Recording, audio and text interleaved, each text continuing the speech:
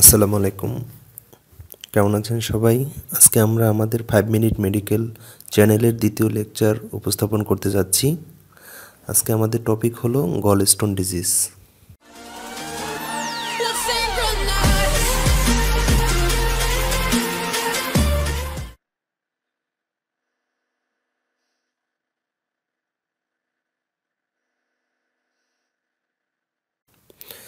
Gallstone disease বলা হয়ে থাকে যে জেনারেল সার্জারির মধ্যে সবচেয়ে কমনতম ডিজিজের মধ্যে একটি। আমরা গল ব্লাডার প্যাথোলজির মধ্যে সবচেয়ে কমনতম প্যাথোলজি বলা হয় স্টোন ডিজিজ। আমরা আজকে এই সম্পর্কেই জানব।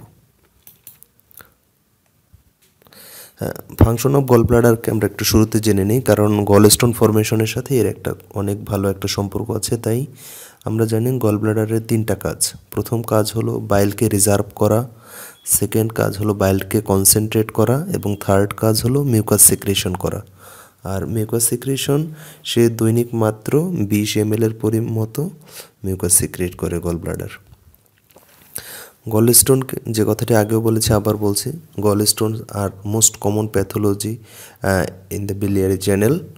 এটার ইনসিডেন্স ওয়েস্টার্ন পপুলেশনে বলা হয় 10 to 15%, আর ইউকে বা ইংল্যান্ডে এর ইনসিডেন্স আরও বেশি, কিন্তু মোস্ট অফ দ্য কেসের ক্ষেত্রে এগুলো অ্যাসিমটোমেটিক থাকে। গলস্টোনকে যদি ক্লাসিফাই করি আমরা মেইনলি 3টি ভাবে ক্লাসিফাই করতে পারি: কোলেস্টেরল স্টোন, পিগমেন্ট স্টোন এবং মিক্সড স্টোন। পিগমেন্ট স্টোনগুলো আবার 2 রকমের হতে পারে, ব্ল্যাক অ্যান্ড ব্রাউন কালারের। এখানে ছবি দেখানো হয়েছে কোলেস্টেরল স্টোনগুলোর কালারের উপরে ভিত্তি করে। পিগমেন্ট স্টোনগুলো এখানে দেখানো হয়েছে blackish in colour. R mixed স্টোনের মধ্যে যেখানে কোলেস্টেরল এবং পিগমেন্ট 2 ধরনেরই স্টোন রয়েছে, এবং ডানে যে ছবিটা দেখানো হয়েছে সেখানে কোলেস্টেরল স্টোন, তাদের স্পেসিফিক কালার একটা দেখা যাচ্ছে কোলেস্টেরল স্টোনের।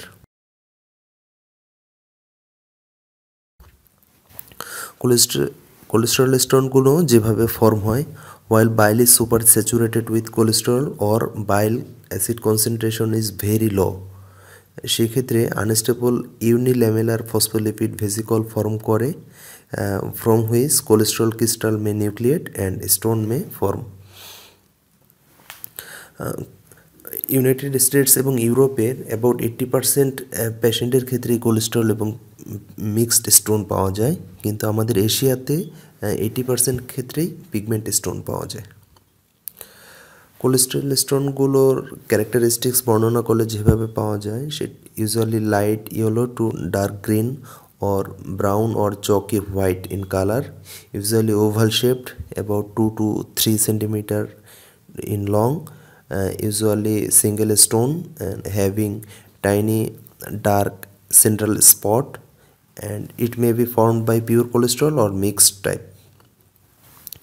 Pigment stone characteristics: about 25% of total gallstone, black stone composed of insoluble bilirubin pigment polymer mixed with calcium phosphate and carbonate.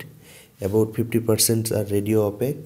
Predisposing factors are, আমি মনে রাখার জন্য যেভাবে মনে রাখি, CSC, cirrhosis, stasis or chronic haemolysis. R usually pigment স্টোনের ক্ষেত্রে infected বাইল একটা কমন প্রিডিসপোজিং ফ্যাক্টর হিসেবে কাজ করে। আমরা অনেক সময় এই নিমোনিকটা মনে রাখি যে গলস্টোন ফরমেশনের জন্য কী কী রিস্ক ফ্যাক্টর আছে, এখানে একটা ছবিতেই দেখানো হয়েছে। এটাকে 5FO বলা হয়: female, fatty, 40, fertile and fair. এইসব কন্ডিশনগুলোতে ইউজুয়ালি গলস্টোন বেশি ফর্ম করে বলে ধরে নেওয়া হয়। কিন্তু এইসব রিস্ক ফ্যাক্টরগুলোর ক্ষেত্রে আমরা মনে করি ইউজুয়ালি কোলেস্টেরল স্টোনের রিস্ক ফ্যাক্টর। এখানে কিছু প্যাথোফিজিওলজি এবং কজাল ফ্যাক্টর দেওয়া আছে যেভাবে গলস্টোনগুলো ফর্ম করে।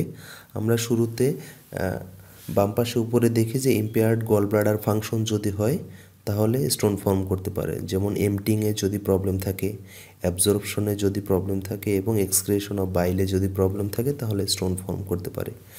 ডান পাশে উপরে দেখি বাইল যদি সুপার স্যাচুরেটেড থাকে তার জন্য কিছু রিস্ক ফ্যাক্টর দেওয়া আছে, সেসব রিস্ক ফ্যাক্টরের জন্য গলস্টোন ফর্ম করতে পারে। বাম পাশে নিচে আমরা দেখি কিছু কোলেস্টেরল নিউক্লিয়েটিং ফ্যাক্টর আছে যাদের ইনফ্লুয়েন্সেও গলস্টোন ফর্ম করতে পারে, যেমন মিউকাস, গ্লাইকোপ্রোটিন, ইনফেকশন। এবং ডান পাশে নিচে দেখছি আমরা কিছু অ্যাবজর্পশন ডিফেক্টের জন্য হতে পারে, সেখানে কয়েকটি নাম আছে, যেমন deoxycholate, bowel transit zone, fecal flora, ileal dissection, cholestyramine. These are the risk factor may cause gallstone. গলস্টোনের patient গুলো ইউজুয়ালি প্রেজেন্টেশনে মোস্টলি অ্যাসিমটোমেটিক, তারপরও কিছু কিছু পেশেন্ট সিমটোম্যাটিক এবং কিছু কিছু পেশেন্ট কমপ্লিকেশন নিয়ে আসতে পারে। এখানে বলা হয়েছে about 85% R asymptomatic and if any symptom occurs that may very severe. Usually 3 to 9% may present with very severe symptom. 1 to 3% per year may develop complication, and cholecystectomy rate per year is 3 to 8%. Now effects and complication of gall bladder, আমরা এটাকে তিনটা ক্যাটাগরিতে ভাগ করে নিতে পারি। প্রথম category হলো গল ব্লাডারে যেসব ইফেক্ট ওর কমপ্লিকেশন তৈরি করে, এটাকেও আমরা দুইটা ক্যাটাগরিতে ভাগ করে নিতে পারি। একটা হলো ইনফেকশন অ্যান্ড আদার্স। ইনফেকশনের জন্য যেটা acute and chronic cholecystitis develop করতে পারে, এবং ইনফেকশনের জন্য পরবর্তীতে আমরা একটু পরে দেখব যে কমন বাইল ডাক্টেও কিছু ইনফেকশন তৈরি করে। এছাড়াও যেখানে ইনফ্লামেশন কোলেসিস্টাইটিস হয় সেখানে আলটিমেটলি গ্যাংগ্রিন হয়ে যায়, গ্যাংগ্রিন থেকে পারফোরেশন, এবং কোলেসিস্টাইটিসের যদি কোনো কারণে গল ব্লাডার স্টোন দ্বারা ডাক্ট ব্লক হয়ে যায় তাহলে মিউকোসিল এবং এম্পাইমা ফর্ম করতে পারে, এবং লং টার্ম গল স্টোন যদি গল ব্লাডারে থাকে তাহলে মেটাপ্লাস্টিক চেঞ্জ হয়ে সেখান থেকে কার্সিনোমাও ফর্ম করতে পারে। এখন আমরা দেখি বাইল ডাক্টের মধ্যে যেসব প্রবলেমগুলো ক্রিয়েট করতে পারে। স্টোন যদি ওখানে কমন বাইল ডাক্টের মধ্যে আটকে গিয়ে অবস্ট্রাকটিভ জন্ডিস সৃষ্টি করতে পারে, সেখানেও ইনফ্লামেশন, যেটা আগেও বলেছি, সেখানে কোলানজাইটিস তৈরি করতে পারে।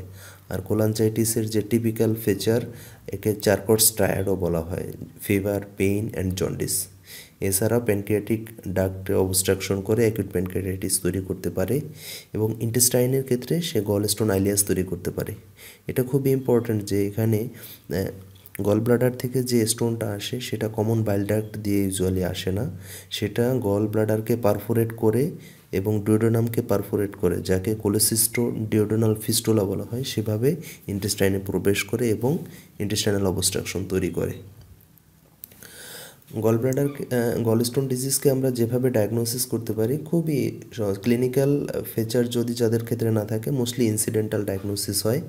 আর যদি কোনো কারণে প্রেজেন্টেশন সিমটম অথবা কমপ্লিকেশন নিয়ে আসে তাহলে আমরা usually ultrasonogram of hepatobiliary system করেই ইজিলি ডায়াগনোসিস করতে পারি গলস্টোন। আলট্রাসোনোগ্রাফি গলস্টোন, কোলেসিস্টাইটিস, মিউকোসিল আর এম্পাইমা খুব সহজেই ডায়াগনোসিস করতে পারে। আমরা এখানে একটি ছবি দেখি আলট্রাসোনোগ্রাফিক ভিউতে গলস্টোনটা যেমন দেখা যায়। এখানে যে এটা দেখানো হয়েছে সেটা হলো গল ব্লাডার, এবং মাঝখানে এটা যে স্টোনের পিছনের দিকে পোস্টেরিয়র অ্যাকোস্টিক শ্যাডো দেখা যাচ্ছে। সুতরাং আমরা যদি আলট্রাসোনিক ডেসক্রিপশনটা বলি তাহলে বলা যায় এরকম যে there is oval radio ওপ্যাক structure in the gall bladder casting posterior acoustic shadow suggestive of gallstone. অনেক সময় এক্সরেতে অ্যাবাউট 10% কেসে এক্সরেতেও গলস্টোন দেখা যেতে পারে। গল ব্লাডারের ট্রিটমেন্ট বলা হয়ে থাকলে আমরা মেইনলি কোলেসিস্টেক্টমি করে থাকি। এটা মোস্ট কমনলি ল্যাপারোস্কোপিক্যালি হয়, এবং কিছু কিছু ক্ষেত্রে ওপেন কোলেসিস্টেক্টমি করা যেতে পারে। আর এটার টাইপকে আবার ভাগ করা যেতে পারে ইলেকটিভ। যদি পেশেন্টের কোনো সিমটম না থাকে সে তার সুবিধা মতো সময়ে কোলেসিস্টেক্টমি করতে পারে। এছাড়া পেশেন্ট যদি ইমার্জেন্সি অ্যাকিউট সিমটম নিয়ে আসে তাহলে ইমার্জেন্সি কোলেসিস্টেক্টমি করা যেতে পারে, এবং যদি ইমার্জেন্সি কোলেসিস্টেক্টমি করতে ফেইলড হয় তাহলে ইন্টারভাল কোলেসিস্টেক্টমি করা যায়। সেটা ইউজুয়ালি সিমটম সাবসাইড করার 6 সপ্তাহ পরে আমরা করে থাকি।